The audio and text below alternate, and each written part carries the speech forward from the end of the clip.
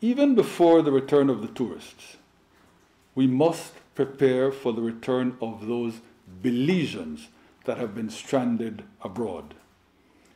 Thus, we have already activated plans for their repatriation.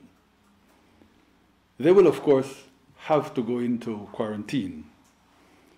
We wish to begin the process of letting our nationals back in as early as possible.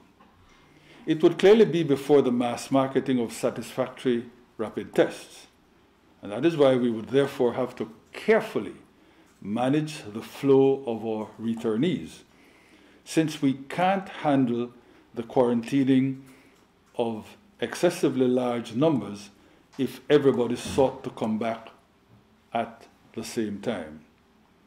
But I expect the details of the logistics being worked on even now to be publicized immediately after next week's meetings.